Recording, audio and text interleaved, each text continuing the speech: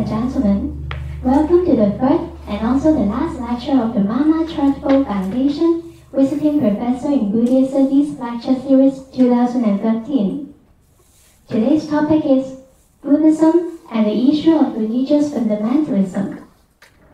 We are very honored to have invited the first MaMa Charitable Foundation Visiting Professor in Buddhist Studies, Professor Y. Karunadasa. Without further delay, let's welcome Professor, please.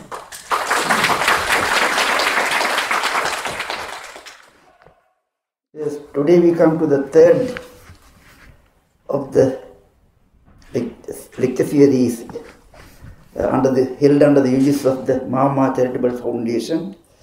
So as you all know, that today's topic is Buddhism and the issue of religious fundamentalism. This is a very important issue because now this fundamentalism is sweeping through the world, all over the world, religious fundamentalism. So it merits our attention.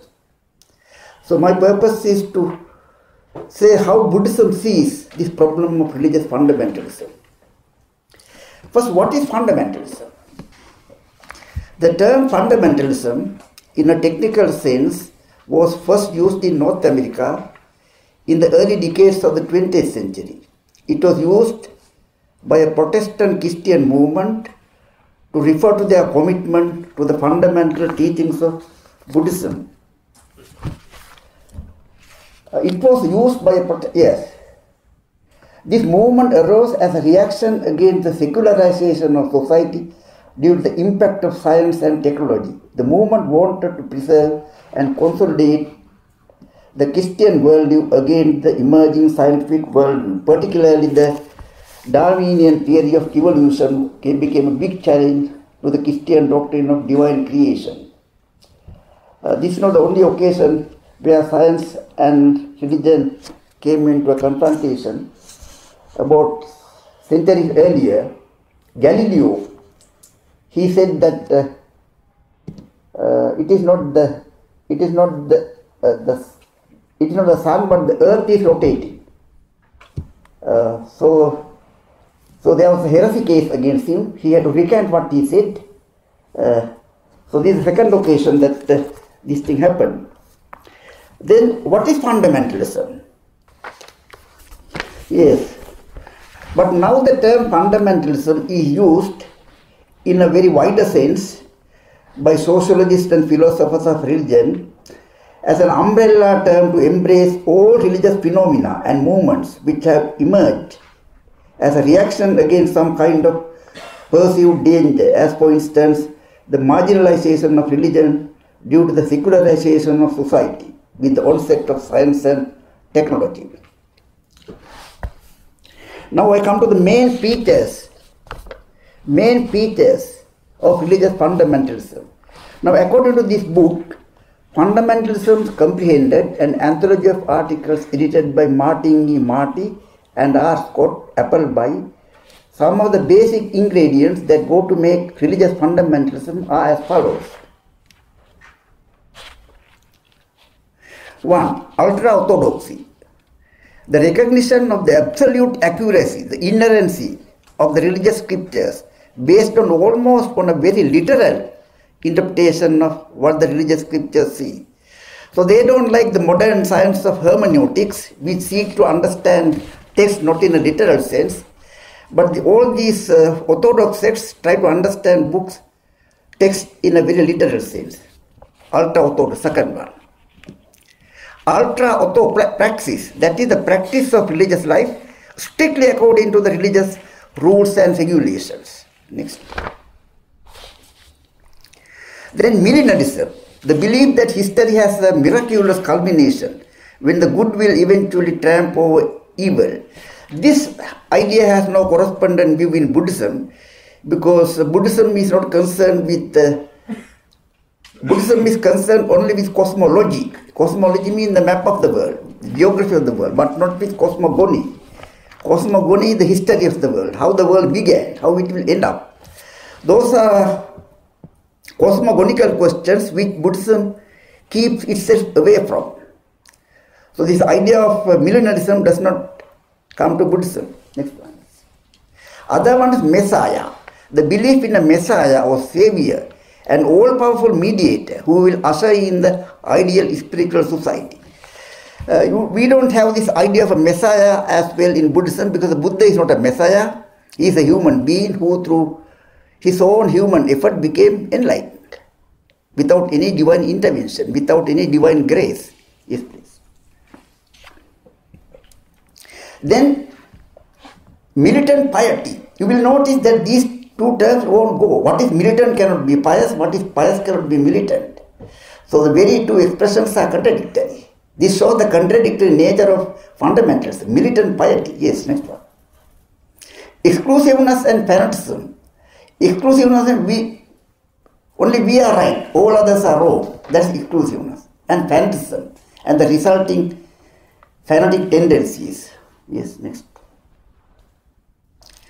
Then we come to other sources of fundamentalism.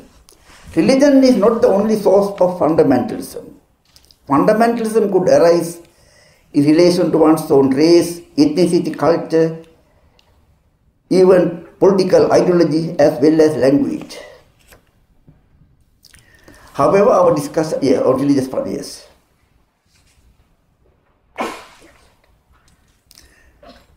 Now we come to the earlier manifestations of religious fundamentalism. Although the term religious fundamentalism is of recent origin, the idea of religious fundamentalism is certainly not new.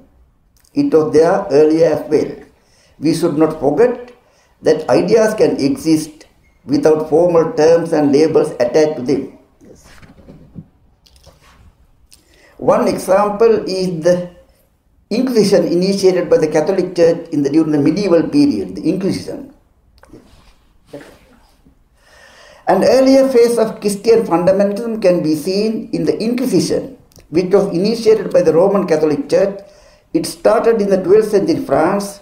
Its aim was to fight against heretics, the followers within the church, who held non-orthodox views that did not conform to.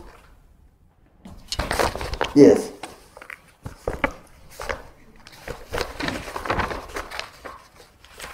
Now, I must elaborate on this word heretics and heresy. In Buddhism, we don't have two words corresponding to heresy and heretics. The word tittaka has been wrongly translated by modern scholars as heretics. Tittaka does not mean heretics. Tittaka means a fort maker. Or even Buddha is a tittaka. Fort, you make a fort to cross over the other side of the river. From this world to the world of bondage to the world of freedom. So that's what it means. Even Buddha can be a tittaka fort maker. So this anyatitya in Buddhism does not mean the other heretics. Absolutely wrong. That's misinterpreted Buddhism. Buddhism never uses the word heretics.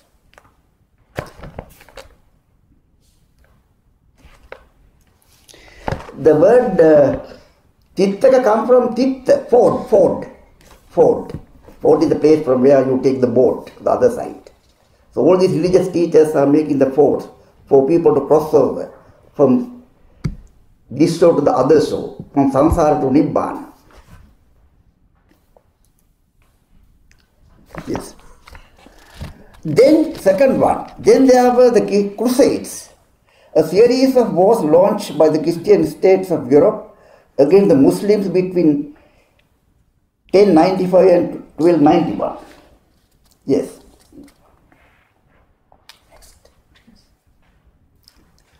Then we come to inter-religious and intra-religious fundamentalism. Religious fundamentalism could arise in one of two ways, either between two or more different religions, that is called inter-religious, or it can arise between two or more sects of the same religion, that's intra-religious. A good example for the second kind of fundamentalism, that is inter-religious fundamentalism, is the fundamentalist religious movement that arose among the more conservative Shiite Muslims against the secularized Shiite Muslims and later against the Sunni Muslims. Today in the media you always hear the struggle between the two sects, Sunni and Shiite Muslims. Yes. Now we come to the root cause of religious fundamentalism, exclusivism. There can be many reasons for the emergence or prevalence of religious fundamentalism. Nevertheless, modern philosophers of religion identify exclusivism as the root cause of religious fundamentalism. Yes.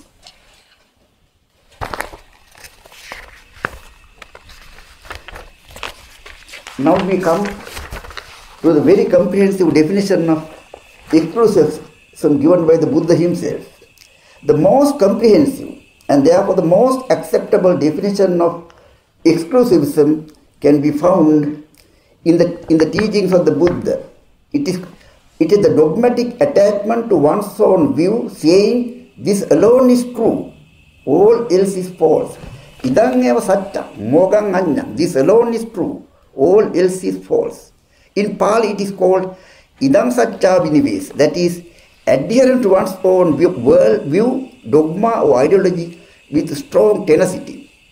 It is also called sanditiraga, that is, to be infatuated with the rightness of one's own view. So these definitions of exclusivism are more scientific than what is presented today. They are extremely complete, accurate and precise. Yes, please.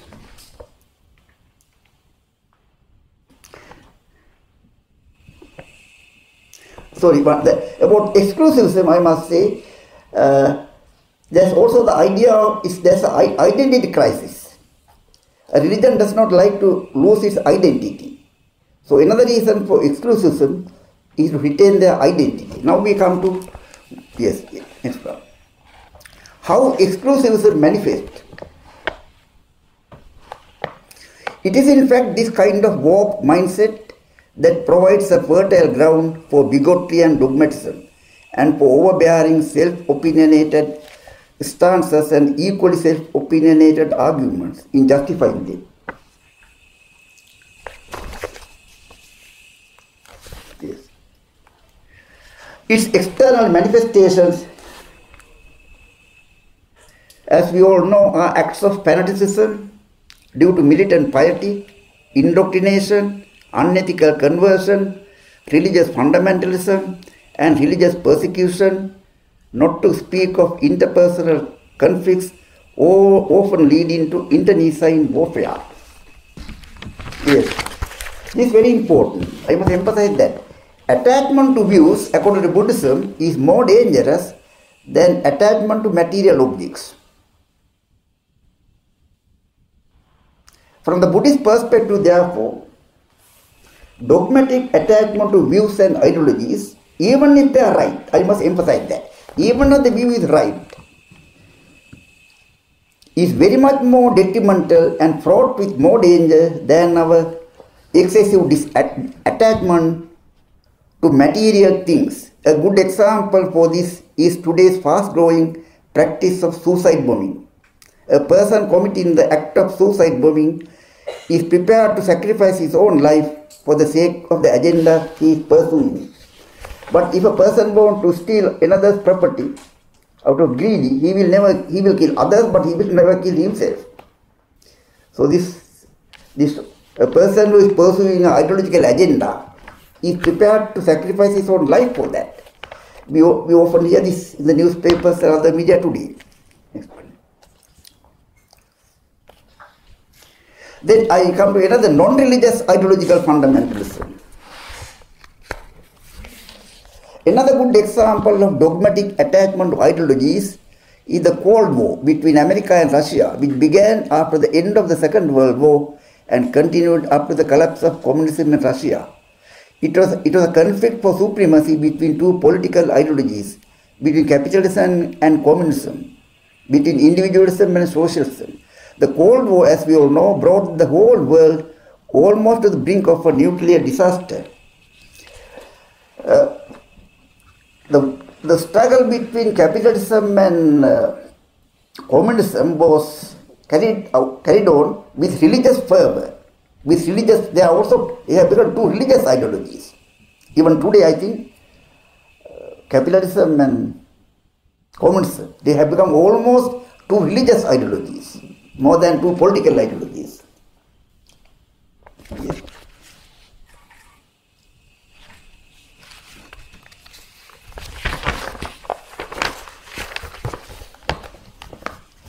Then we come to absolutism and fundamentalism. One major reason for religious, or for that matter, any kind of ideological fundamentalism is absolutism. Absolutism is best understood as the direct opposite of relativism.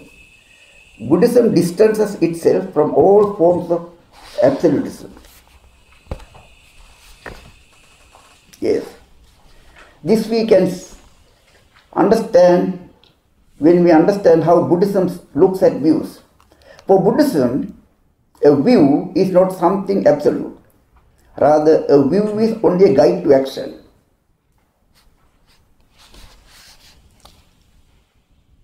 A view is not some kind of icon to be ritually adulated, but a vehicle to be used. In his well-known discourse on the parable of the raft, the Buddha tells us that his teaching should be understood not as a goal in itself, but only as a means to the realization of the goal. As a view, the Dhamma has only relative value, relative to the realization of the goal. As the Chinese Buddhist saying goes, the Dhamma is like a finger pointing to the moon. If we focus our attention only on the moon, we cannot see the moon. Nor can we see the moon without looking at the finger either. So in a way we can understand all different schools of Buddhist thought as different fingers pointing to the same moon. Now this is very important. We don't use this idea of view. Now take even the word Mahayana, Hinayana. Mahayana means not great view, but great vehicle. So it reminds us of the Buddha's comparison of his Dhamma to a raft. Mahayana means not great view, great dogma or great ideology.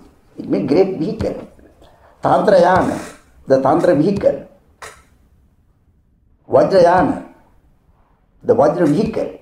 So the later Buddhists were also very careful not to use the word view.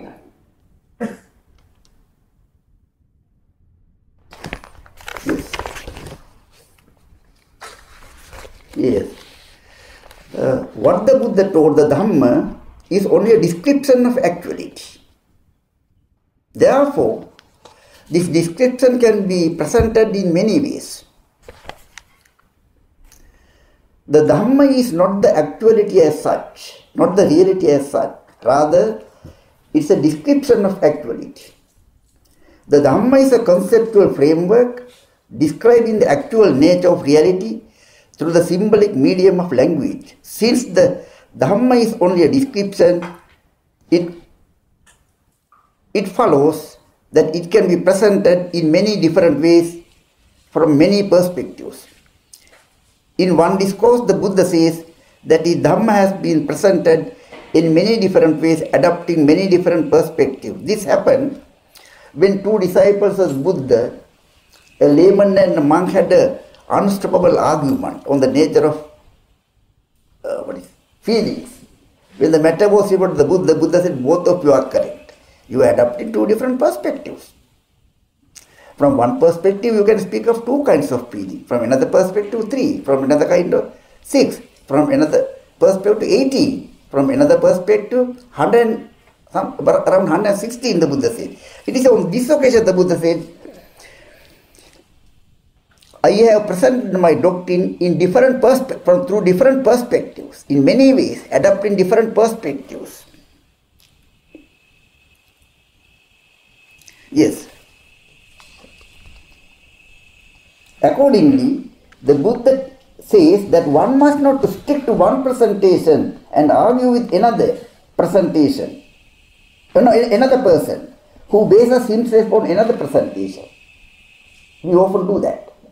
If there are two, each presentation assumes meaning within its own context.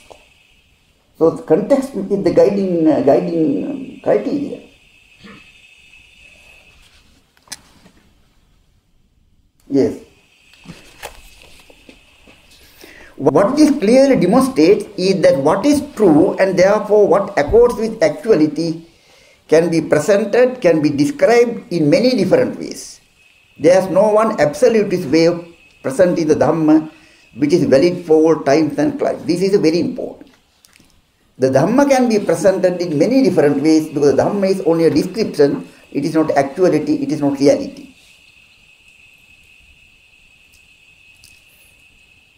So this must be clearly borne in mind when we are trying to understand the early Buddhist texts, because sometimes different perspectives are adopted. Different perspectives do not represent different stages in the history of Buddhist thought. There are different perspectives only. Different perspectives can exist at one and the same time. They do not indicate a historical growth. The Dhamma is not a holy hymn or a sacred mantra. A holy hymn or a sacred mantra cannot be presented in many ways, nor can it be translated into some other language.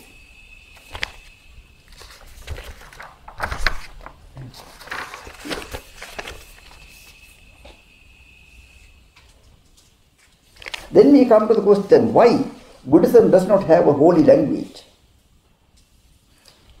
If the Dhamma can be presented in many ways, it can also be communicated through many languages. When it was suggested to the Buddha by two of his disciples that his Dhamma should be rendered into the elitist, when it was suggested to the Buddha by two of his disciples that the Buddha's Dhamma should be rendered into the elitist language of Sanskrit, the Buddha did not agree to the suggestion. Yes.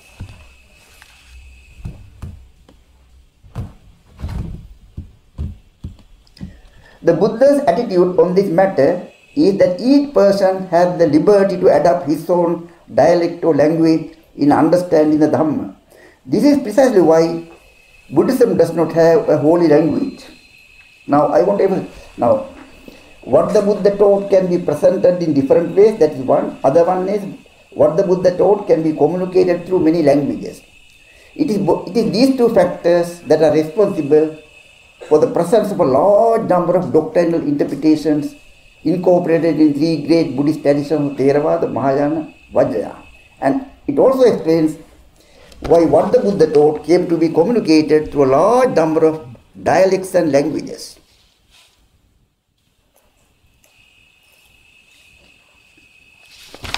Yes. Now we come, what is the Buddhist attitude to other religions? The Buddha refers to all other teachers. The Buddha refers to all other religious teachers as Kammavadino. In a broad sense, Kammavadino means those who uphold the moral life, because those who maintain that society should have a moral foundation. Buddha never questioned the sincerity of the religious teachers. The old religious teachers, there are hundreds of religious teachers during the time of the Buddha. Their only aim is moral life. Enhanced moral life. They had a moral agenda. So Buddha recognized that. That is why the Buddha calls them all Kammavadino. The Buddha as well as all other religious teachers are Kammavadino. Yes, next slide. Then we come to the four kinds of religion mentioned in the Buddhist text. When it comes to other religions, Buddhism refers to four kinds of religion. One, a religion based on divine revelation, Anusava, that is all theistic religions which believe in a creator God, like Christianity, Islam. They are theistic because they believe in a creator God. A religion based on divine revelation. Then a religion based on the claimed omniscience of the founder. The reference is to Jainism, Mahavira, the founder of Jainism, because Jaina Mahavira claimed to be omniscient. He said his doctrine is based on omniscience. If the teacher is omniscient, then all what he says should be correct. A religion based on the claimed, on that side. A religion, I use the word claimed because we don't know. Alleged, on the alleged or claimed omniscience of its founders, Abhanyuta. Third, a religion founded on logical and metaphysical speculation, Takkavimamsa. That is, on pure reasoning. You can develop a religion on pure reasoning. through logic. Other one, a religion based on pragmatism with a skeptical or agnostic foundation, amara vikkeva. There were 4 religious teachers during this time who promulgated these 4 religions. A religion based on divine civilization, that is Brahmanism. A religion based on the claimed omniscience of the Jaina, that is Jaina Mahavira. The religion founded on logical and metaphysical speculation, there are many, no names are mentioned. Then the last one, a religion based on pragmatism with the Sanjay Belatiputta, one of the 6 teachers. Sanjay Belatiputta was a skeptic. But in India, skepticism and religion go together, unlike in Greece, because sometimes people adopt skepticism thinking that knowledge is a danger to liberation. Then others say, we cannot come to final knowledge because with our limited faculties, we cannot comprehend the unlimited universe. So they say it is better to suspend our judgment. It is a very advanced level of thinking. Actually, Venerable Sariputta, Buddha's chief disciple, was first a disciple of this Sanjay Belatiputta.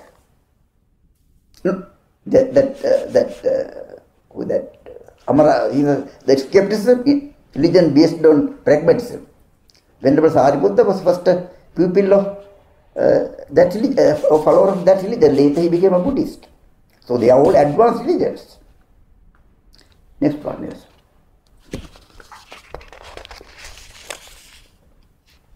Now this is important.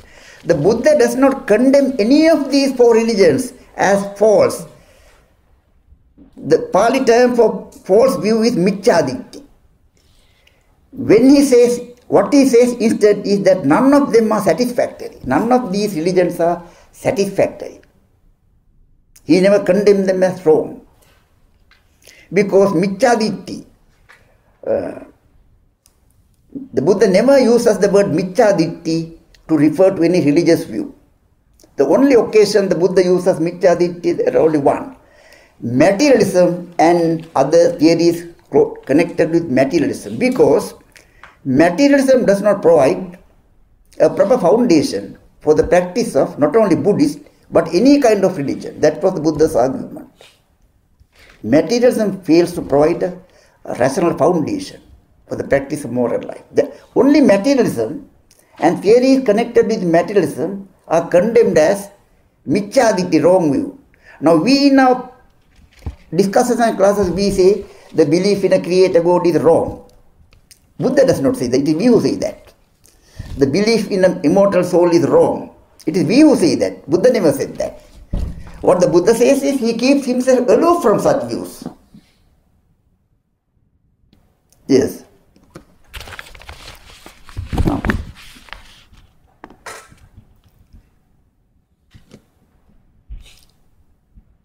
Now I come to the spiritual eternal sasatavada. According to Buddhism, all religions that recognize something eternal, as for example an immortal soul or an creator God, come under spiritual eternalism. The Pali word is sasatavada. Now, for that matter, all religions other than Buddhism come under eternalism. With Christianity, Islam, Judaism, Judaism, or any religion, take any religion, past or present, Western or Eastern, all religions in the world, from the Buddhist perspective, are different forms of eternalism, because they recognize the eternal, immortal soul or eternal God. The only religion, the only exception is Buddhism.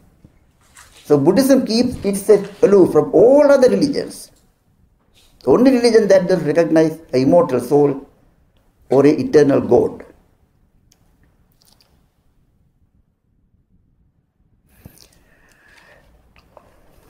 Nowhere does the Buddha describe any of these religions as upholding the wrong view, micchaditthi. This does not mean that the Buddha recognized them as true religions.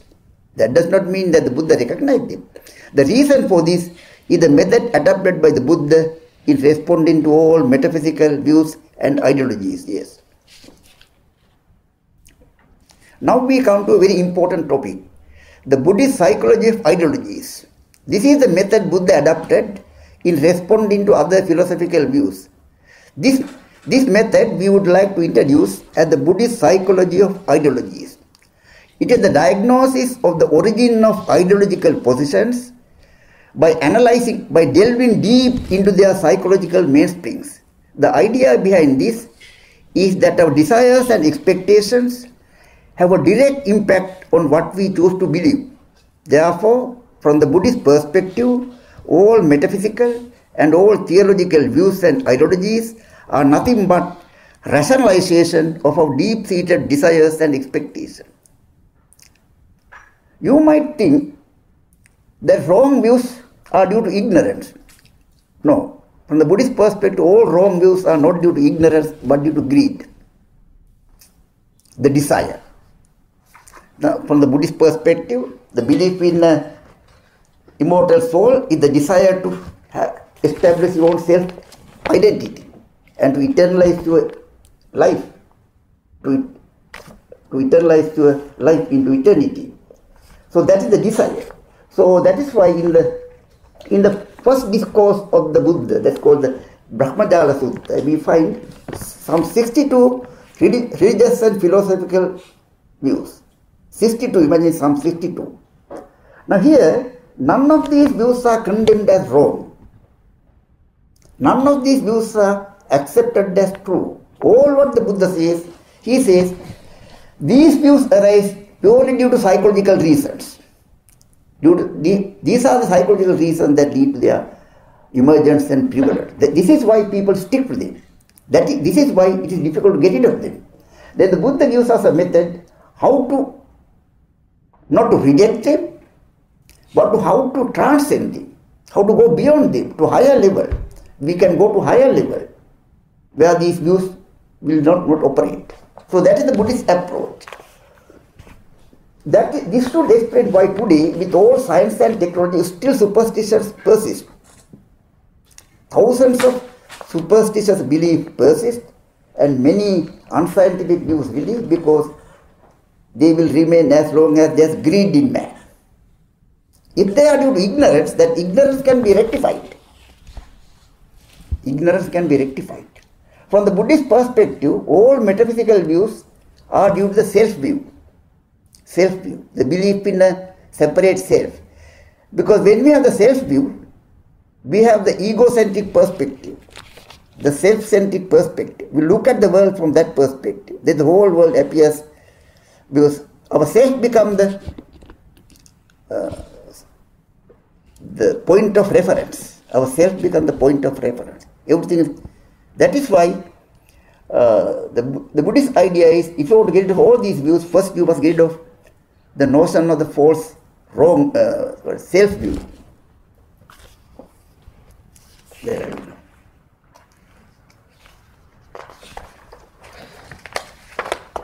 Yes, this is very important. I don't think any religion has this. As a religious teacher, the Buddha recognizes that all other religions have a right to exist. This is unique to Buddhism. I will give you two. There are many examples, but I give you two. We can give you at least two examples. As recorded in the Upali discourse of the Majjhima Nikaya, one day, a well-known disciple of Nigantanatha Buddha is the founder of Jaina religion. His disciple had a long debate with the Buddha on the subject of karma. At the end of the debate, Upali was convinced that the Buddha was right. So he told the Buddha that he wanted to become a disciple of the Buddha. Yes. Then the Buddha said, "You have been a long-standing disciple of Nigantanatha Buddha. Therefore, it is proper for such well-known people like you to investigate thoroughly before you make a decision." Eventually, however, Upali became a disciple of the Buddha. Then the Buddha told him, "Householder, your family has long supported the Nigantanatha Buddha and his disciples. You should therefore provide him and his followers with alms and other requisites when they come to your home." So Buddha wanted to continue his earlier practice of providing alms and requisites to his former followers. Yes, that's next one. Then there's another in the Buddha's discourse to the Sigala, which I mentioned in the last lecture, the Buddha tells Sigala that he should minister to the Samanas and Brahmanas in 5 ways: by lovable deeds, by lovable words, by lovable thoughts, by keeping open house for them, by supplying them with their material needs. Now, very important. Now, what is most instructive to note here is the use of the word Samana Brahmana. Samana Brahmana means all religious teachers and their disciples, not necessarily the Buddha and his disciples. So, Samana Brahmana, all religious teachers, not only the bhikkhus and the bhikkhunis and the Buddha's disciples, no. Samana Brahmana. Yes. Now we come to a very, very important question, a burning issue today in theological discussions, particularly the possibility of emancipation, salvation outside Buddhism. There are many religions which assert that salvation is not possible outside their own religion. I think I don't want to mention, you know them. The Buddha is neither an incarnation of God, nor is he the Buddha prophet of God. Jesus Christ is an incarnation of God. Muhammad is a prophet of God. Buddha is not like that. The Buddha is one who discovers the truth, not one who has a monopoly of the truth. This leaves open the possibility for others to discover the truth. The Buddhist idea of individual Buddha, Pacceka Buddha in Pali, one who discovers the truth for himself, is a clear admission of this fact.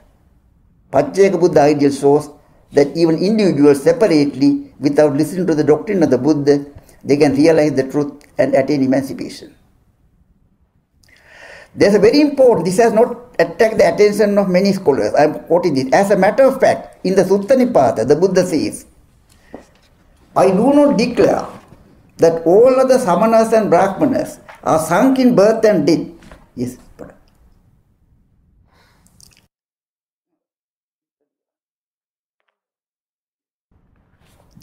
Nahang, I will quote the Pali. Nahang sabbe samana brahmana se jati jaraya nyutati brumi. Sutta Nipata, verse 1082. This is a very, very important statement. We don't get this kind of statement in any other religion. So Buddha admits the possibility of salvation outside. But yes, next. Samana Brahmana is the expression used by the Buddha to mean all religious teachers and practitioners, not necessarily the followers of the Buddha. This is a clear assertion of the possibility of emancipation outside Buddhism. Nevertheless, very important, I must emphasize, nevertheless, this should not be understood as a blanket certificate issued by the Buddha to validate all other religions. What it clearly demonstrates is that truth is one, but it is not the monopoly of the Buddha. Others too can realize. What it means that what the Buddha discovered and realized, others also can discover and realize. By understanding the nature of reality in the same way as understood by the Buddha himself. So this does not validate the validity of all other religions. If a religion believes in an eternal God or eternal hell, that kind of, that Buddhism will not accept that. Yes. Next one. Then we come to important Buddhist pluralism as opposed to singularism. What is pluralism? Another important reason why Buddhism can avoid some kind of Buddhist fundamentalism is what we want to introduce as Buddhist pluralism. Yes, please.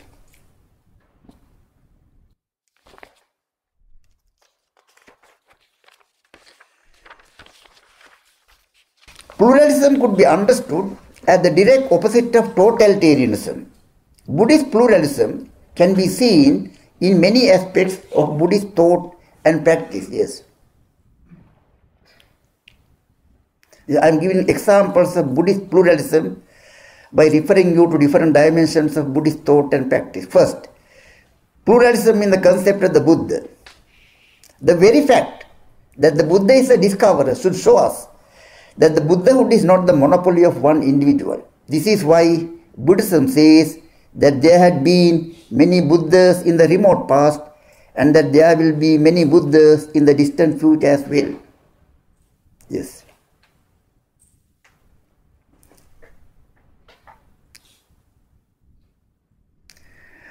This concept of Buddhahood is in contrast to the concept of Savior in Christianity. For Christianity, Jesus Christ is the one and only divine Savior. There will not be anyone. He is the final. He is the one and only Savior for the whole world. Then for Islam recognizes a large number of prophets. Even Buddha was a prophet according to Islam. All religious teachers previous to the Muhammad are prophets, but Prophet Muhammad did the last. There won't be any other prophet. The final prophet. His will be the final divine revelation. Yes.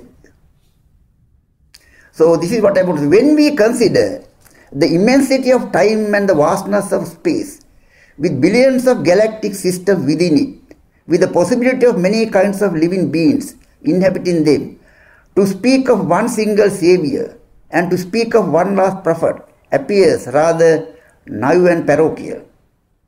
I think you will agree with me. Yes, next.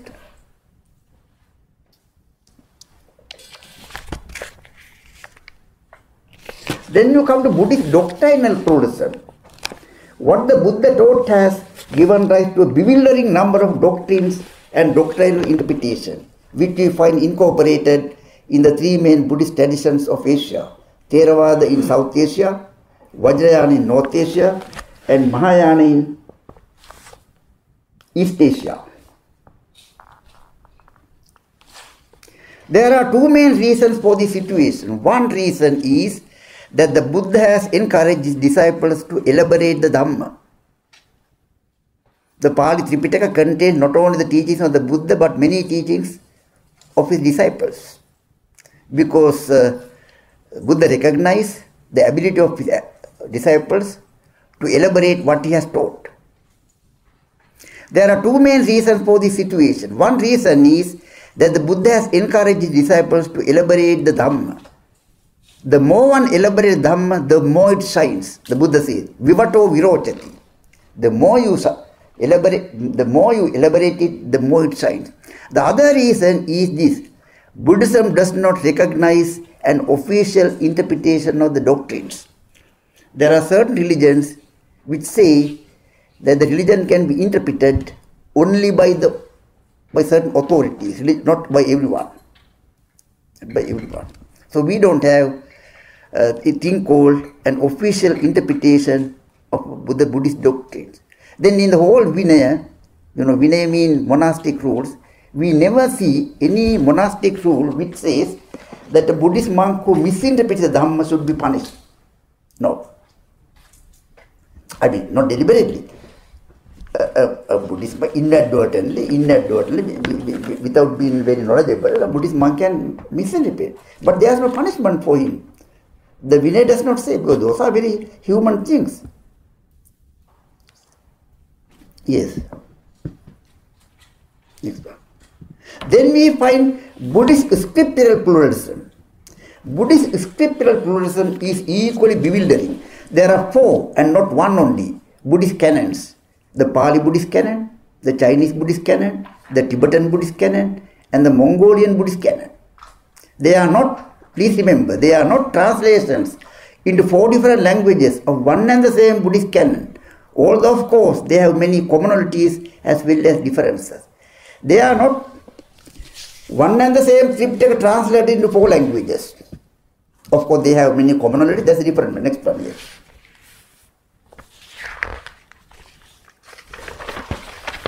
This is in contrast to the religious scriptures of other religions, which have only one single scripture.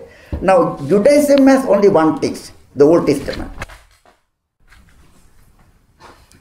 Christianity has only one text, the New Testament. The Quran has only one text. Islam has only one text, the Quran. The Sikh religion has only one book, Grantha. It is true that some of these scripts, such as the Bible and the Quran, have many translations into many languages. Nevertheless, we should not forget the fact that it is the same Bible or the same Quran that has been rendered into many languages. That's important. Yes. Next. Yes, now I want to say something about this. Now, people of the book, this is an expression used in the Quran to refer to the followers of the three Abrahamic religions. When Abrahamic religions means Judaism, Christianity, Islam, because they all trace their ancestry to Abraham, the original founder of the Israelite. So they are all three forms of monotheism. All believe in one creator God. He is called Jehovah or Allah. So people of the book, this is very interesting. This implies that other religions don't have a book. Like Buddhism and Hinduism, they don't have a book. They are just that idea. But what I want to see, actually, we have many more books, not one. So we should be referred to as people of the books, in the plural. People of the books, yes. Yes, please. Then you find Buddhist cultural pluralism, monoculturalism versus multiculturalism. When it comes to religious culture, Buddhism could be the most pluralistic religion in the world. To whichever country Buddhism was introduced, Buddhism did not level down its cultural diversity to create a monoculture. The Buddhist culture of China is different from the Buddhist culture of Japan, and both from that of Thailand or that of Myanmar. Yes.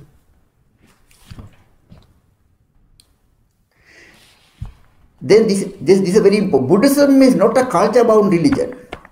It's a very important thing. Why? Because Buddhism promotes cultural pluralism. Therefore, Buddhism does not become a culture-bound religion. What does this mean? It means that just as a bird can fly from place to place, leaving behind his cage, even so, Buddhism can fly from one place to another. For instance, from Hong Kong to America, leaving behind his cultural baggage. This is not so in the case of some other religions, as for instance Hinduism and Islam. Now, a person in America can become a Buddhist now without abandoning his usual dress, his food, his way of eating, way of drinking. He doesn't have to do anything. But if he becomes a Muslim, when he dies, his body cannot be cremated, it has to be buried. Then he cannot eat any kind of meat, he will have to eat only halal meat. But this question doesn't arise. So this is why Buddhism is not a culture-bound religion. Yes, please. That is why Hinduism did not spread, because Hinduism is a culture-bound religion. Hinduism went with the Hindus, with the immigrants, not as an idea. When immigrants go from one place to another, then they take their own religion. That is how Hinduism spread. But Buddhism is very different. Then we come to very important, Buddhism and the pluralist Buddhist cosmic perspective, man and his place in the universe. The Buddhist view of the universe is not confined to our earthly existence. From its very beginning, Buddhism recognized the vastness of space and the immensity of time. In one Buddhist discourse we read, yes. This is a direct translation. As far as the suns and moons revolve, shedding their light in space, so far extends the thousandfold world system. In it are 1,000 suns, 1,000 moons, thousands of earths, and thousands of heavenly worlds. This is said to be the thousandfold minor world system. 1,000 times such a thousandfold minor world system is the twice a thousandfold middling world system. 1,000 times such a twice a thousand middling world system is the thrice a thousand major world system. Nowhere in any of the in Indian literature we get, only in Buddhism. In no other religious text in India we find this kind of description. So in all cultures they always use sun and moon in the singular, because they need only one sun and one moon.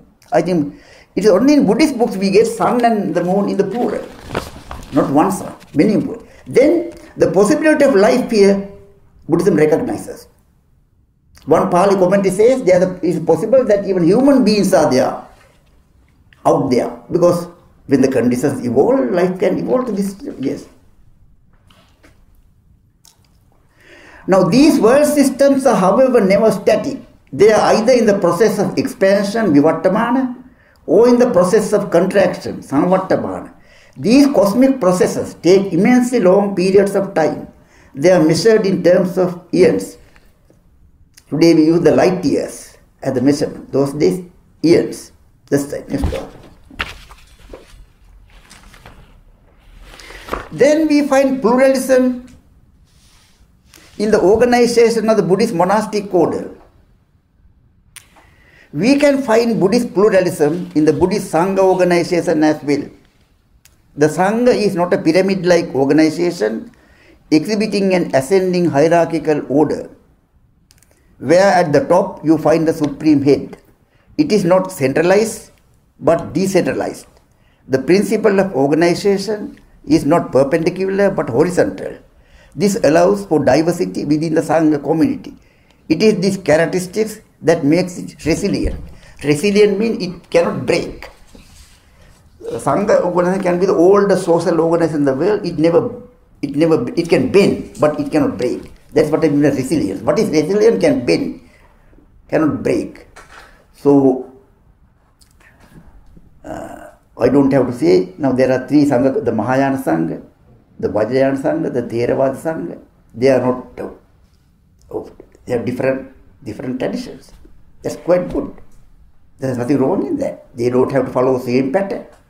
Buddhism recognizes diversity. Yes, next one. Then the unity and the oneness of the humankind. This is also very important. Yes. Where Buddhism avoids pluralism is only when it comes to emphasize the unity and oneness of the humankind. The Buddha totally rejected the Brahmanical social hierarchy, which was based on the four castes. Among the Buddha's several arguments against the caste system, one of the most important is the biological. The Pali word jatimaya means biological. The biological argument. These biological arguments begin by saying that different kinds of species such as the ants, the worms, the birds and four-footed animals have different biological differences. But when it comes to human beings, we cannot notice such biological differences. Now this from the Pali again. The Buddha himself says, not as regard their hair, head, ears, mouth, nose, lips, or brows, nor as regard their neck, shoulders, belly, back, hip, breast, anus, or genitals, nor as regard their hands, feet, palms, nails, and calves, are there any biological differences between two human beings? Vasetta Sutta or the Majjhima Nikaya. This sutta is so important, it occurs in two places. In the Majjhima Nikaya as well as in Sutta Nipata. Yes. Next part. This is very interesting. This is also biological argument. Another form of biological argument. Addressing a Brahmin called Asalayana, the Buddha questions him, what do you think, Asalayana? Suppose a mare were to be mated with a male donkey and a foal were to be born. As a result, should the foal be called a horse after the mother or a donkey after the father? Why? Because the mother and father are of two different, biologically different. Mother is biologically different from the father. Therefore, their product is also different. The foal is born. But a Brahmin, a high-class woman marrying a low-class man will always beget another human being, not a different kind of born. That is why I say. Next one. Then Asalayana replies, it's a mule master, Gautama, since it does not belong to either kind. Yeah, next one. This biological argument is also presented by the Buddhist sage Aswagosha in his Vajrasuchi, 1st century CE. Aswagosha says, the doctrine of the four castes is altogether false. All men are of one caste. Wonderful, you affirm that all men proceeded from one, that is Brahma, the creator God. How then can there be a fourfold inseparable diversity among them? If I have 4 sons by one wife, the 4 sons having one father and one mother must all all essentially alike. Know too that distinctions of race among beings are broadly marked by differences of conformations and organizations. Thus, the foot of the elephant is very different from that of the horse, that of the tiger unlike that of the deer, and so of the rest. And by that single diagnosis, we learn that those animals belong to very different races. But I never heard that the foot of a Shastriya is different from that of a Brahmin or that of a Shudra. All men are formed alike and are clearly of one race. Yes. Then we come to Buddhist pluralism in the Buddhist social philosophy. Another important factor that helps Buddhists to distance themselves from religious fundamentalism is the liberalism and elasticity of the social philosophy of Buddhism. What we mean by this is that Buddhism does not interfere with our ways of living by imposing on us unnecessary restrictions. We never hear of a Buddhist dress, a Buddhist food, or a Buddhist medicine, which are valid for all times and climates, because these are things that change from time to time, from place to place. Yes.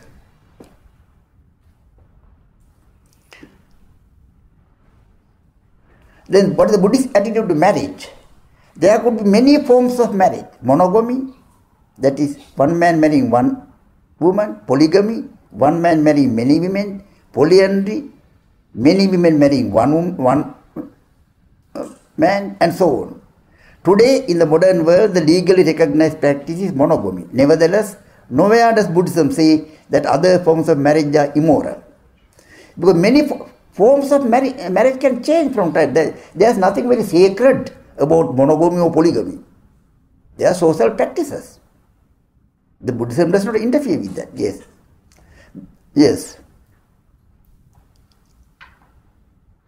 The form of marriage can change. If it changes, then there is no problem for Buddhism. For Buddhism, marriage is only a social institution. It is something entirely mundane, not a religious sacrament. Nor does Buddhism say that marriage is an indissoluble bond. Therefore, if the two partners are incompatible, they can divorce, provided they follow the laws of the country as in a... Yes. Divorce is not a problem. Remarriage is not a problem. But according to... Yes,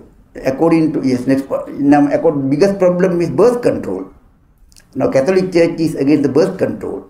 Buddhism is not against the use of contraception to stop breeding children. If a couple decides to prevent children being born through contraception, that is their business. The Sangha will not interfere in that matter. The Sangha will not, that's their business. But abortion is a different matter. Since abortion involves taking of life, it goes against the first precept. However, in our opinion, this is in my own opinion. If you don't agree, in my own opinion, even abortion can be condoned in cases of serious health hazard. If abortion is the lesser evil, I think we can justify it from the Buddhist perspective. In this connection, it is instructive for us to remember two things. One, according to Buddhism, what really matters is volition, chetana. So when we do abortion, it's with a good chetana, good volition. It is in fact volition that the Buddha has identified as karma. The other thing is more important. It is that the Buddha says in following morality, we should not grasp morality, aparamatta. Even morality must not be grasped. If you do that, it becomes something artificial. Morality must be something spontaneous. Yes, please. Then disposal of the dead. How? There are many ways of disposing the dead body, such as burial, cremation, or mummification as in ancient Egypt. But the two main practices are burial and cremation today. Buddhism recognizes both. Muslims follow only the practice of burial, never cremation. Early Christians followed only the practice of burial, but now both Protestants and Catholics follow both methods. So, now there's another way I come. Some Buddhists today give they say after my death, let the body be taken for medical research. That's a fast growing practice now. But the Muslim religion, Islam, does not like that, because the body must be kept as it is. But Buddhism does not consider the dead body as something sacred. You can make use of for medical research, because that is abhedana. Because when you give your own body for medical research, it is to increase the lifespan of others. So it's called abhedana, giving life to others. Yes, please. Then religious pluralism. Religious pluralism is based on the idea that all religions are but different manifestations. This is not, all are different manifestations, one and the same truth. We find this idea for the first time in a hymn in the Rig Veda of ancient India. Truth is but one. The wise people proclaim it in different ways. This is the first ever statement established what's called religious pluralism. Another religion that believes in religious pluralism is Baha'ism. Baha'ism is the most modern religion. It arose in Iran in the 19th century, but now it is not, the religion is not allowed to be practiced in Iran. It's illegal to practice Baha'ism in Iran because they thought it is a challenge to Islam. Then we have another two movements which believe the Theosophical Society. The Theosophical Society was established by a Russian lady, Ledevsky, and this American Colonel Olcott. Theosophical Society. They say all religions say the same thing. Then there is another thing called the perennial philosophy, the continuous tradition. They also say all religions are different idioms. They express the same thing. Yes. What both these two movements maintain is that despite the seeming differences, all religions say the same thing, and therefore it is possible to speak of a transcendental unity of religions, a unity that transcends all apparent differences and all denominational and sectarian colorings. Yes. In our view, it is said, is this kind of religious pluralism the answer to religious fundamentalism? In our view, it is certainly not. For all those who speak of a religious pluralism or the transcendental unity of religion believe in a God or an impersonal Godhead as the ultimate ground of existence. Buddhism does not subscribe to such a notion. So we have to count out Buddhism from what is called religious pluralism. It's a religious pluralism for those who believe only in some kind of higher reality. We don't have such an idea in Buddhism. Yes, please. Then Buddhism and religious inclusivism. As a religion, Buddhism does not categorically assert that what is good and noble is confined to Buddhism.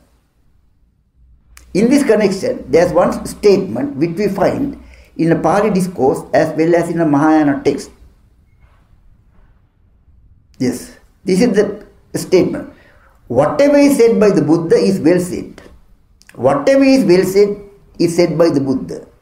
Next one. What the first sentence says is clear enough. That's clear. It is the second sentence that appears rather intriguing. Yes. What the second sentence really says is that if there is anything well said, no matter by whom, no matter where, no matter when, it is also said by the Buddha. We have the liberty of elaborating this to mean that if there is anything well said, whether it is in the Bhagavad Gita of Hinduism, or in the Old Testament of Judaism, or in the New Testament of Christianity, or in the Quran of Islam, or in the Granth of Sikhism, in all these non-Buddhist religious scriptures as well as in all non-religious, even in all non-religious works, we do find the Buddha word. Yes. Next. We must not overlook the fact that it is only what is well said and certainly not what is ill said that we have to consider as the Buddha word. If a particular religious text approves killing of animals either for consumption or as a sacrifice to the god or gods, then it is not something well said. Then it is not said by the Buddha. Yes. Then accordingly, In relation to all that is well said, Buddhism is inclusivist. In relation to all that is ill said, Buddhism is exclusivist. Then we got Buddhism, the first ever missionary religion in the world. Yes. Addressing his first 60 disciples who became Arahants, the Buddha exhorted them, go forth, O monks, and spread the Dhamma for the good of the many, for the weal of the many, for the blessing of the many. Let not two of you go take the same path. Two of them must not go same path because the urgency is the best. You are wasting your time. If two go on the same path, you are wasting your resource. Yeah, that's so important. This is how Buddhism started as a missionary religion during the time of the Buddha himself. There is no historical evidence to suggest that any religious teacher during or before the time of the Buddha resorted to missionary activity. We can therefore conclude that Buddhism is the first missionary religion in the world. Yes. Then the wheel of the Dhamma, Dhammacakka.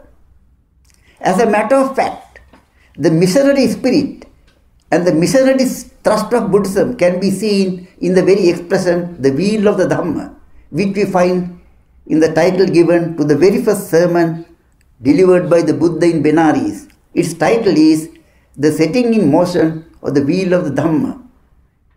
It is in this sermon that we find the emphatic assertion. It is said in the sutra, the Buddha set in motion the wheel of the Dhamma, which cannot be turned back by any living being in the world, not even by God, Devenava, not even by Mara or by Satan, Marenava. So, the next.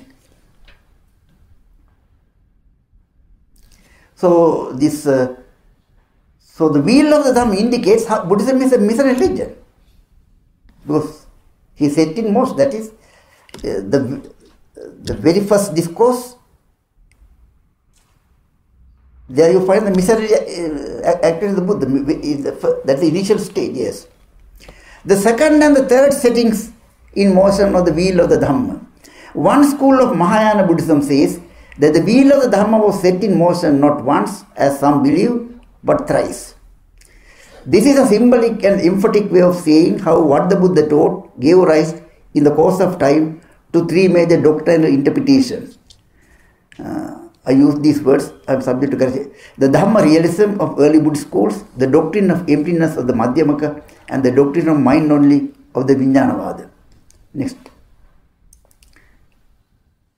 The fourth setting in motion of the wheel of the Dhamma. For the fourth time, some modern scholars of Buddhism go further than even the Mahayana. They proclaim that the wheel of the Dhamma came to be set in motion for a fourth time as well, this time at the turn of the 19th century of the Common Era.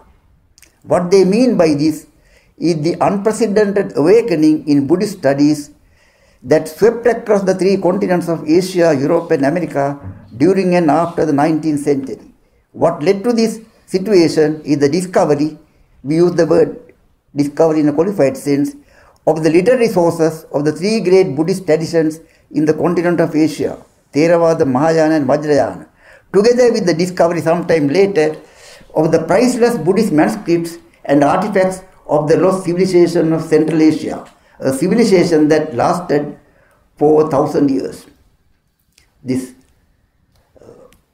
thousands of manuscripts have been discovered from Central Asia. Actually, Buddhism went from India through Central Asia to China, from China to Korea, from Korea to Japan. So, what we call Pakistan, Afghanistan, Balochistan, all these are Buddhist kingdoms those days. Uzbekistan, all these countries ending with Stan, they are all Buddhist countries. Yes. So,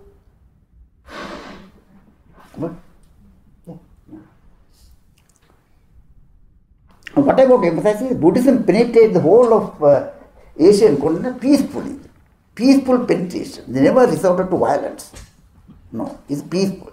Now and then there may have been some kind of tension, but comparatively speaking, it's extremely peaceful process. Now today, Buddhism is fast spreading in the West. That's also peacefully. There's no coercion. Yes, next one. Yes. Epilogue. Harmony between Buddhism and other religions. As a fitting epilogue to what we have been saying so far on the issue of religious fundamentalism, we would like to draw your attention to two edicts issued by the Buddhist king Asoka of ancient India. In one edict issued in 2556 before the Common Era, King Asoka says, "Beloved of the gods, King Piyadasi honors both ascetics and the householders of all religions, and he honors them with gifts and honors of various kinds. But the beloved of the gods, King Piyadasi, does not value gifts and honors so much as he values this, that there should be growth in the essentials of all religions." Growth in essentials can be done in different ways, but all of them have as their root restraint in speech, very important, restraint in speech, that is, not praising one's own religion, very important, not praising one's own religion or condemning the religions of others without good cause. That's correct. If there's a good cause, you can criticize. You must not be passive partners if something is critical. And if there is cause for criticism, it should be done in a mild way. By so doing, one's own religion benefits, and so do other religions, while doing otherwise harms one's own religion and the religions of others.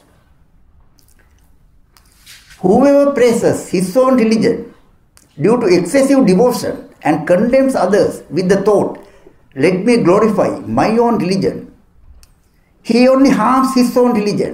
Therefore, cordial contact between religions is good.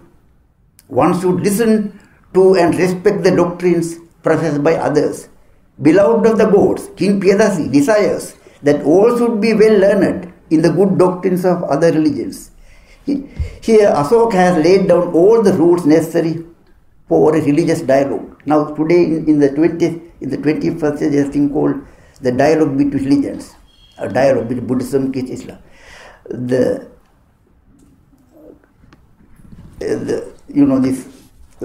reason that this first professor of Sanskrit in the University of Oxford, he lived about 200 years ago, Professor Max Muller, first professor, he is supposed to be the father of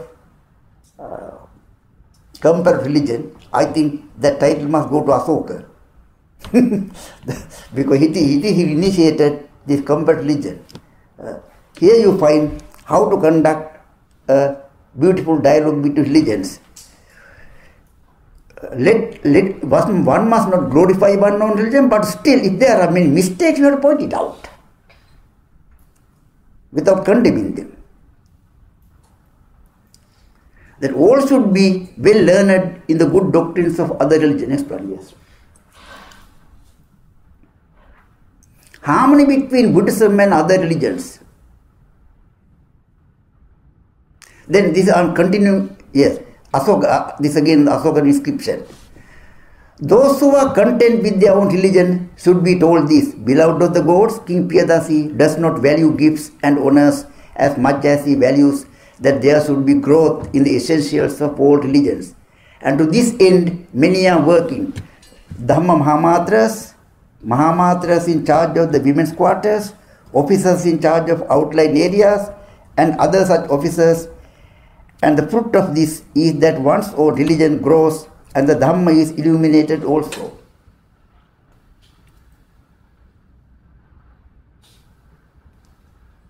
Yes. Next one. Then we come to the last. Conquest by Dhamma is the supreme conquest. In another inscription, King Asoka says, "Now it is conquest by Dhamma that beloved of the gods considers to be the best conquest. And the conquest by Dhamma has been won here on the borders, even 600 yojanas away, where the Greek king Antiochus rules. Beyond there, where the four kings named Ptolemy, Antigonus, Magas, and Alexander rule. Likewise, in the south, among the Cholas, the Pandyas, and as far as Tamrapanni, Sri Lanka." Yes. Here in the king's domain, among the Greeks, the Cambodians, Cambodia is the word used by the Buddha as well as Asoka to refer to Persians, Iranians, Cambodia, not to Cambodia, not the present day Cambodia, Cambodia, Persia. Here in the king's domain, among the Greeks, the Cambodians, the Nabakas, the Navapantikas, the Bhojas, the Pitinikas, the Andhras, and the Palidas, everywhere, people are following beloved of the gods instructions in Dhamma. Even where beloved of the gods envoys have not been, these people too have been heard of the practice of Dhamma and the ordinances and instructions in Dhamma given by the beloved of the gods are following it and will continue to do so. This conquest has been won everywhere, and it gives me great joy, the joy which only conquest by Dhamma can give. Asokan inscriptions are written in Prakrit, very close to Pali. Those who know Pali can understand Asokan inscription. Very easy. Very easy. So, there are many inscriptions. Asokan inscriptions are, some of these Asokan inscriptions are in Prakrit, some are in Greek, some are in I forget the name, the mother tongue of Christ. I forget the name. Some are, there are, in Afghanistan there are two Asokan inscriptions, one in Greek, other in Aramaic. Aramaic is the mother tongue of Christ. Aramaic. So there are Asokan inscriptions not only in Prakrit but Greek and Aramaic. There are some, Aramaic is interesting. You know, Aramaic, some Buddhist texts have been discovered in Afghanistan. Afghanistan was earlier a Buddhist country, where Buddhists have used the Aramaic alphabet to write. Aramaic alphabet. So this should show that Buddhism penetrated even up to Palestine. There's no doubt about that.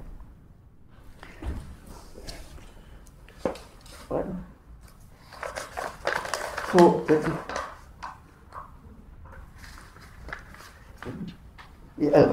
yes. Then this brings me to the end of my lecture today. So in concluding my speech, I would like to express my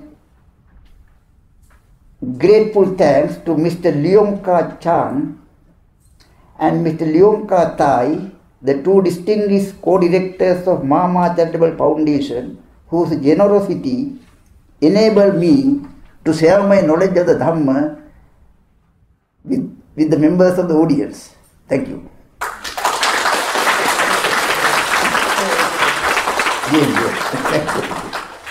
If there are any questions. Yeah. Professor would be happy to answer a few questions. Please raise your hand if you want to ask a question or have some sharing.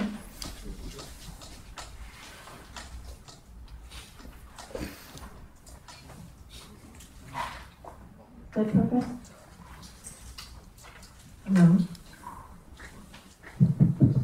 Hello. I'd like to ask about cultural pluralism that you mentioned. Can you hear? Cultural pluralism, yes. Yes, and it's like you mentioned that in each country the culture is like a framework for the Buddhist practices or beliefs in that culture, like Japanese Buddhism, Thai Buddhism, etc. And then in America or in Hong Kong, there would be developed its own sort of style of Buddhism. In that case, then, what is the actual essence of Buddhism that would be there without the cultural trappings? And actually, in America, it's probably more concerned with Japanese or with Tibetan Buddhism. And I just wondered if you think there is actually a Buddhism that is like, what would be the word? Not connected so much with the culture. What is the actual essence of Buddhism itself, could you say? You have to separate Buddhism from Buddhist culture. They are two different things. The Buddhist doctrines are not the same as Buddhist culture. They are different. There are cultural variations. Now, Take Theravada. There are cultural variations in Thailand, Sri Lanka, Myanmar. They are all Theravada countries. It's the same Theravada canon, the same Theravada doctrines, the same Theravada philosophy. But culture-wise, there are differences. It's about regional variations in Buddhist culture. That does not affect the doctrine. They are two different things.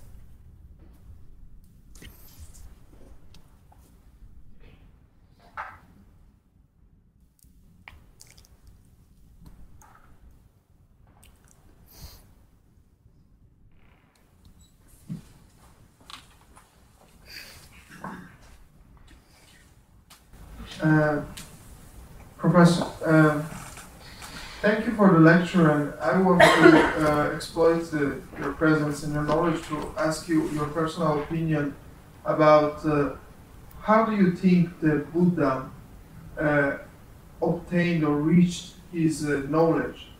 I mean, you think it's only through reasoning, or there can be, I don't say a divine revelation or anything like that, but I mean, or except for reasoning, there is a profound, maybe meditative experience of life that from an intuition that comes from other part than pure reasoning or logical thinking.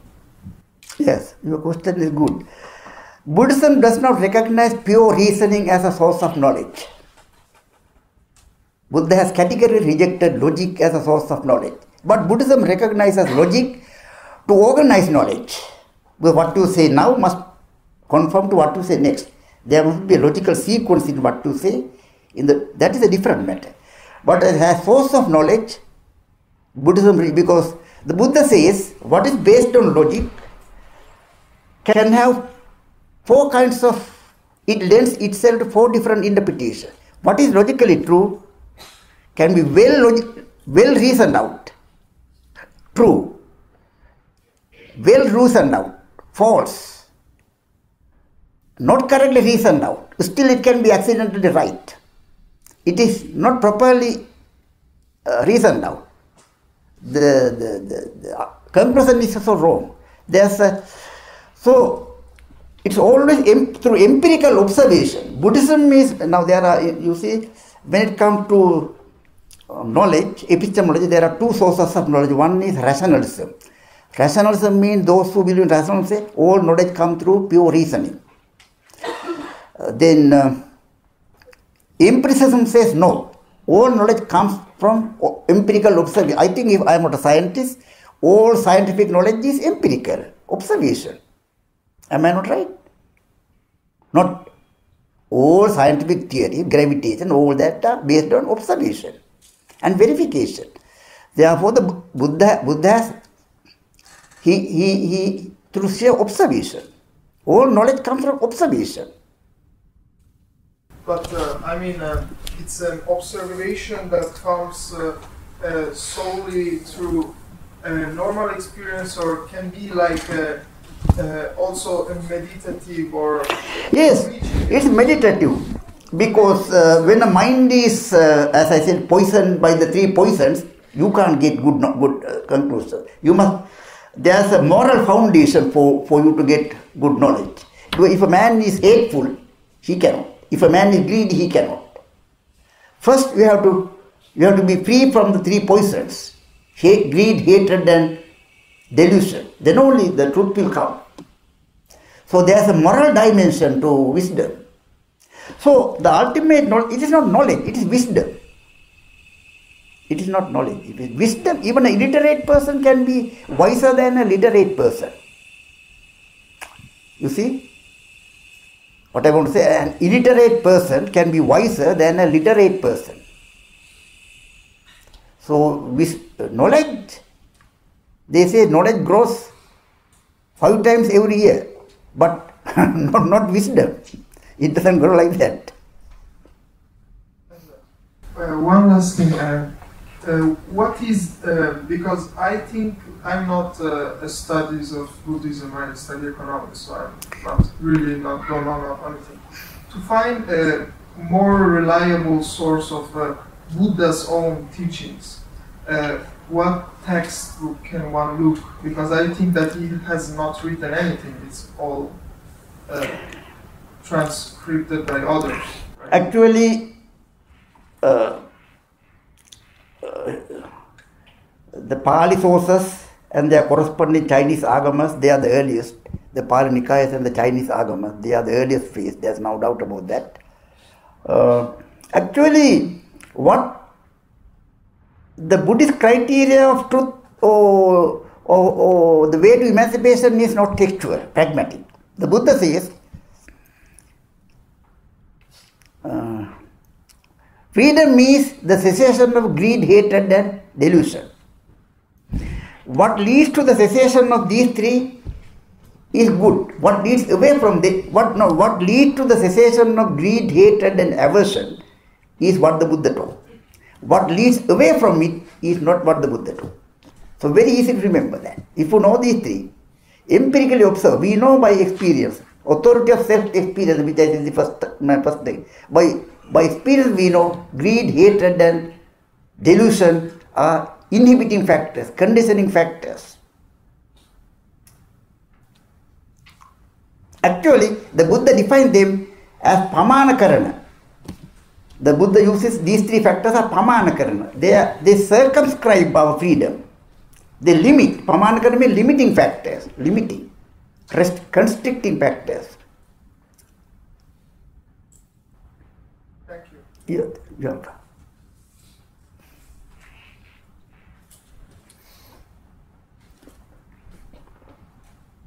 Yes, please.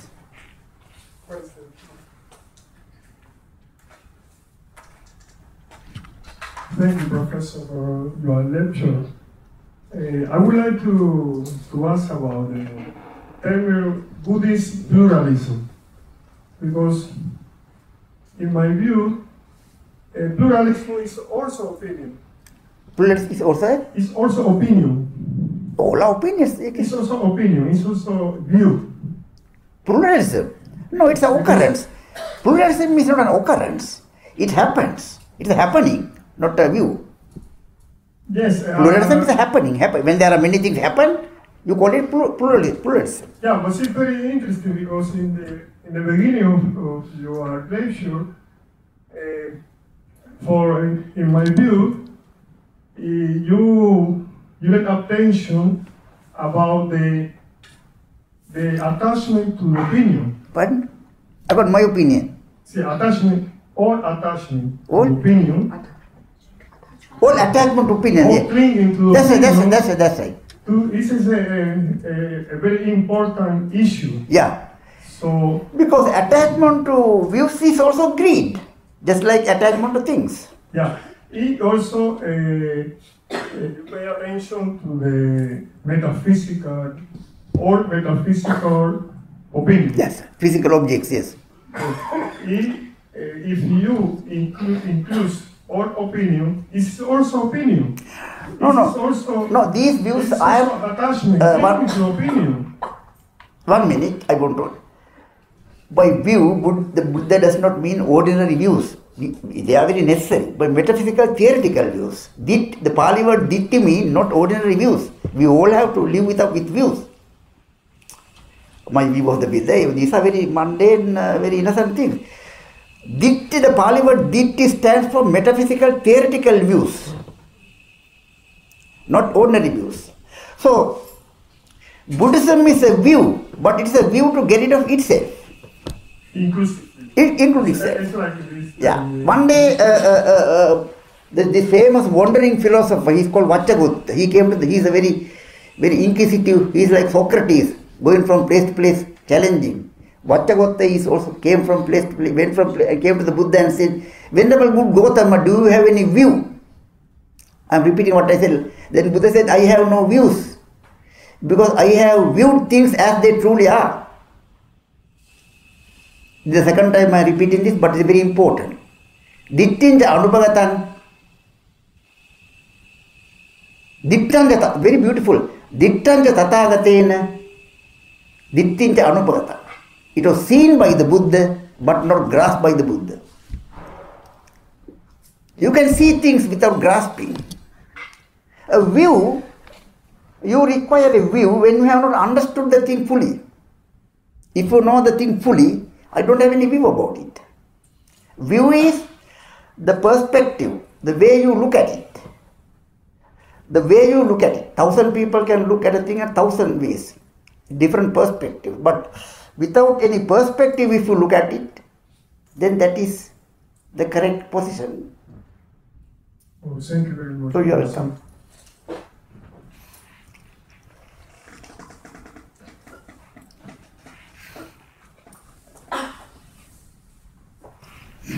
Thank you, Professor, for the talk. And on a similar sort of a talk I heard, what it means is that one of the problems for the fundamentalism is that the other religions talk about the faith.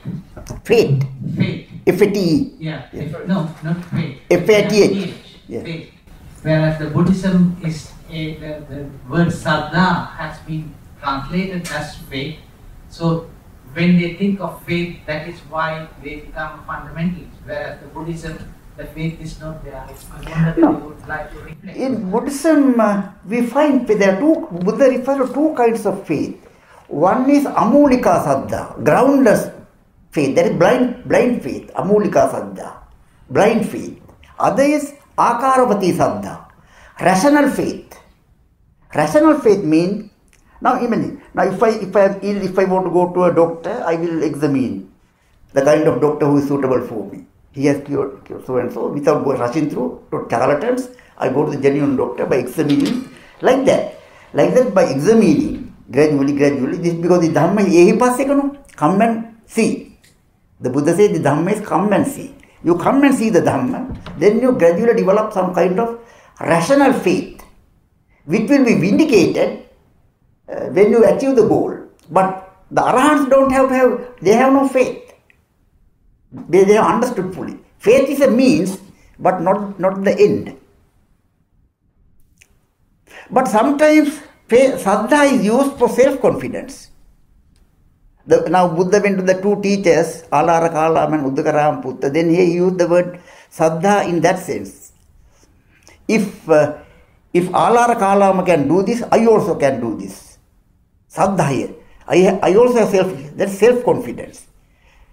Saddha stands for sometimes for self-confidence. I wonder whether I have clarified your question. Fine, thank you. Oh, what you're it welcome. means is that the other religions, yes.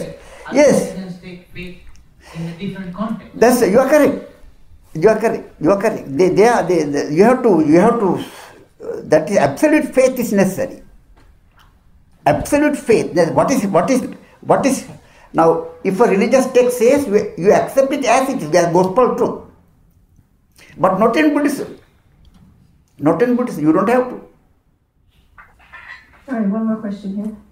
I read in the news recently, I've heard that the so-called Buddhist groups are fighting and destroying Muslim property in Myanmar, Burma, and also I think in Sri Lanka there was some fighting going on between so-called Buddhists and other groups, maybe Hindus or some other group.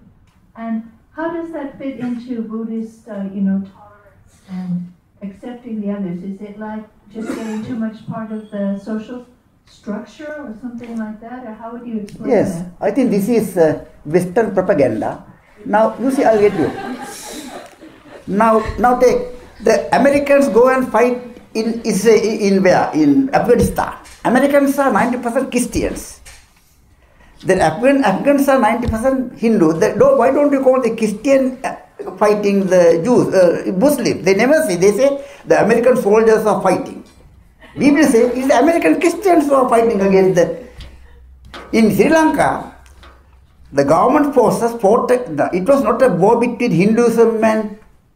Please remember, it was not a war between Hinduism and Buddhism.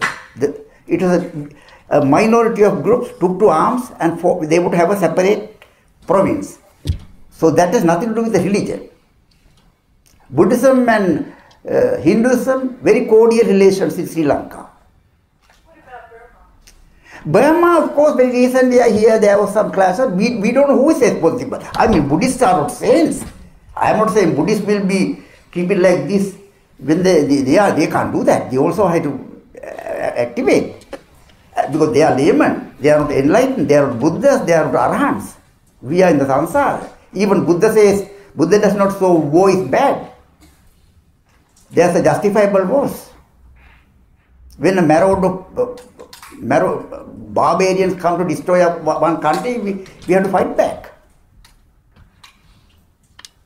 This Burma problem between Muslims and I have heard of, I read that in the newspapers. What about Bangladesh? In Bangladesh, recently a number of Buddhist monasteries were destroyed completely. Large number of complete gutted out with fire in Bangladesh.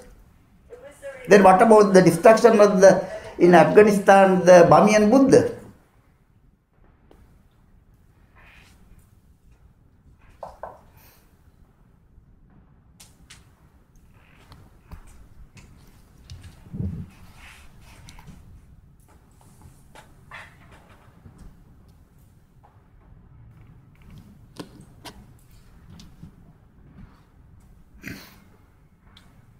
Any question?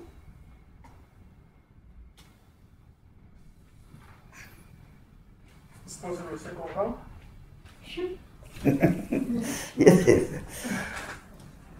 Professor, what about psychology of ideology? Yes, that's a very interesting subject. Yeah. Because I'll give you example of Theravada Abhidhamma. According to Theravada Abhidhamma, a mind basically motivated by greed gives rise to wrong views. A mind basically motivated by hatred, no. Because a mind which is basically motivated by hatred cannot judge it.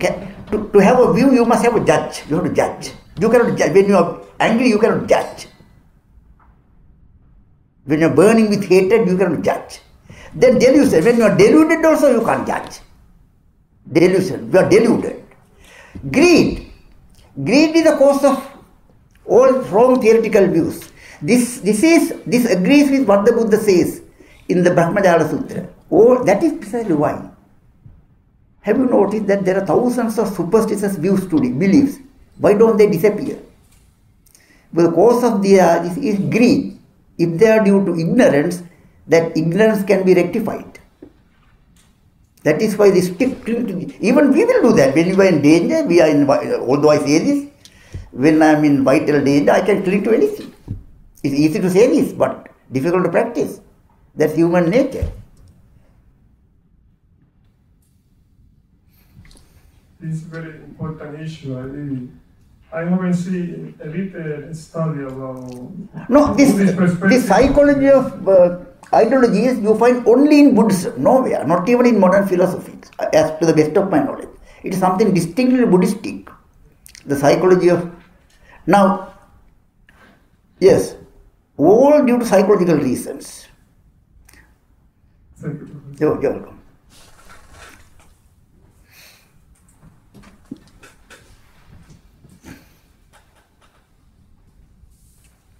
Okay. If we have no more questions, before the lecture ends, the director of the MaMa Charitable Foundation, Mr. Lenka Chen, would like to say a few words for us. Mr. please.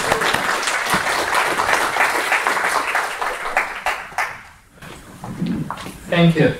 On behalf of MaMa Charitable Foundation, I would like to thank Professor Karunadasa for giving us the series of inaugural visiting professor lectures.